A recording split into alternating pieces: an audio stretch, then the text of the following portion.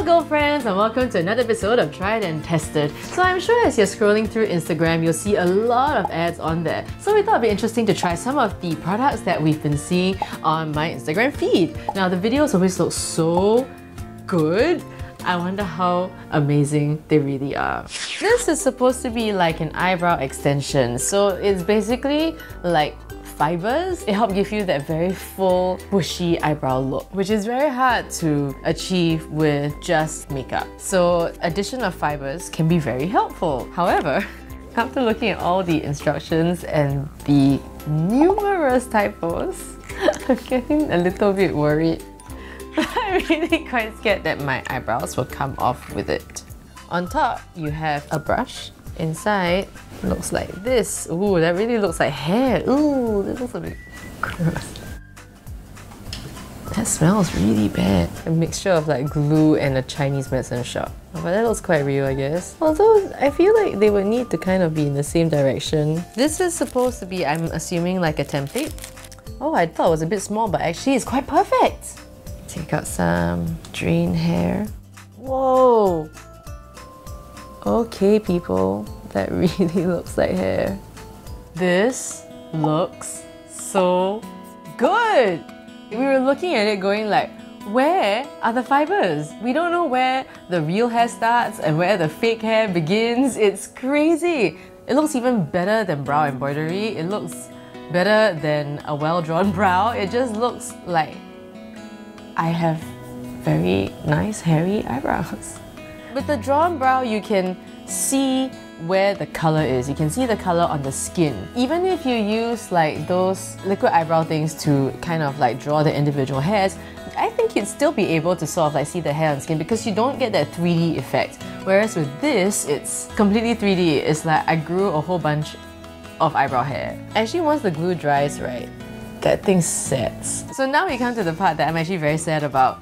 The glue smells really funky. That is kind of like scaring me a little bit because the type of glue that you use on your face and around your eyes it needs to be gentle. I don't have any assurance that this glue is safe to be putting it on my face on a long-term basis, even though I feel like I would absolutely love to because this looks amazing. Of all the brow products I've ever tried in my life, this is the most realistic and the most amazing looking eyebrow I have ever gotten from any eyebrow product.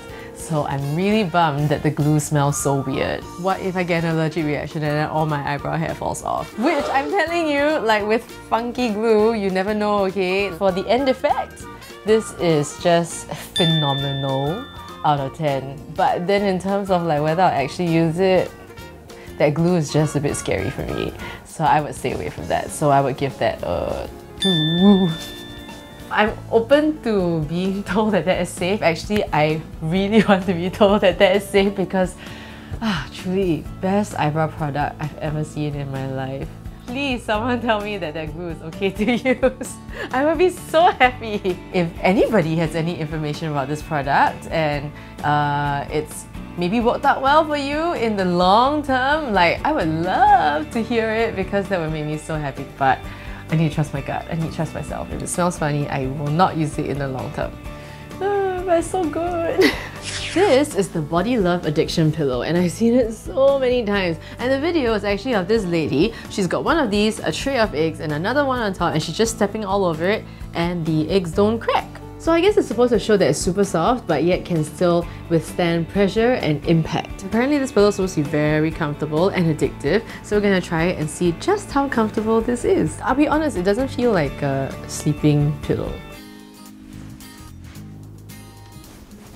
It's a bit weird. You know how there were like 3 lumps? Now I can feel very clearly that I am on the 2nd lump. Wait, let me simulate sleep. Hush, little baby, don't say a word. Mama's gonna buy you a mockingbird. I feel as though I must be using it wrong. Because the video is like, wow, that must be amazing. How come I really don't like it? I would give it a 1 because it feels like a souped up travel pillow. It doesn't feel like it's meant for like night use. I can also sort of hear the beads moving a bit. But it's not bad though, it's quite soft. This is really quite difficult to tell, so I'm going to try this for like the next week and give a rating then. Morning! So it's my first day using the pillow and it's actually not too bad. The funny thing is I woke up on this side of the pillow, not like the center, but this side actually feels alright. Good morning! So it's the second day using the pillow and I'm really not feeling it. Like my neck and my shoulders hurt. I don't know, but it's uncomfortable, supremely uncomfortable. Morning! So I woke up like this. I am not a huge fan of this pillow. I don't feel like it gives any meaningful support. Maybe it's something that I would consider bringing on a plane or to set, but as a support pillow, I don't think that it really hits the mark for me. So yeah, I think a 1. This is the TLM Color Changing Foundation, and this has been all over my feet, like all over, and it looked quite exciting and promising. They have people of many different skin colors trying this out, so it goes on white and then they blend it and it's like, wow, whoa. Okay, we'll see. Oh, that is actually changing color. The smell is very, very, very strong. It's like a very intense, like jasmine smell. It really smells more like a soap than like a foundation. There is little to no coverage. Like it's kind of blended out into tinted moisturizer maybe. There is a kind of a white cast on my face. It's not a perfect match to my skin. If you're color changing foundation, I would expect you to be, you know, a perfect match. It's close-ish. I do like the finish on it in that it looks very healthy and quite dewy. The coverage is almost like nothing. The color changing is negligible. The color changes a little bit and then it shears out. The smell is, personally, I find it quite off-putting because it is very, very strong. To me, it doesn't smell like a foundation kind of smell. Overall, I think I would give this like maybe a 1 because the texture is quite nice. Yeah, but the smell is cannot.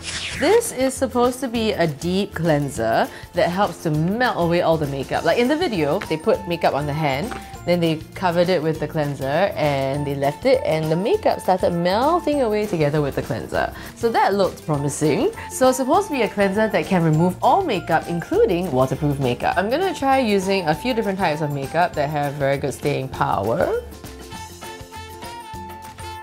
As it fell off, I saw some of the foundation falling off with it, but if you look here, nothing's really moved. Which is expected actually, because I don't understand how all the makeup is supposed to melt off with just it touching it, and if it did, I'd also be a bit worried. Unless it's like a formula that is made specifically for that product. Then maybe they found a matching product that causes that chemical reaction, but I can't imagine how it would do that with a whole bunch of different makeup from different companies. Let me see what happens if I apply some pressure on this. Oh wow, the eyeliner came right off. The eyeshadow is not moving, neither is the lipstick. There's still a fair bit of foundation left, which is weird because that should be pretty easy to remove. I feel like I'm not even going to bother trying this on my face. This is a disappointing out of 10. This is Hollywood Nails. This is an all-in-one nail art system that gives you perfect alignment every time. You use your own polish, it works on your toes, and just 4 easy steps. It comes with these plates with designs on them. We've actually tried out these plates before a long time ago, but now it looks like they've made the application process a lot easier. In the video, the way they did it is like you just slide, you stamp, it comes out and it's like perfect. So I wonder if that really works. Because I remember the last time when we tried it, it was a lot of scraping. Like you paint, scrape, you know, it's still fast, but it's not as fast as this. Super low hopes, but we'll see. We might be surprised. So it came with a whole bunch of plates with different designs. I'm going to go with this one. You place it here. So to paint here, slide this back. There's a scraper that will clean that off. Pick it up, slide it back, and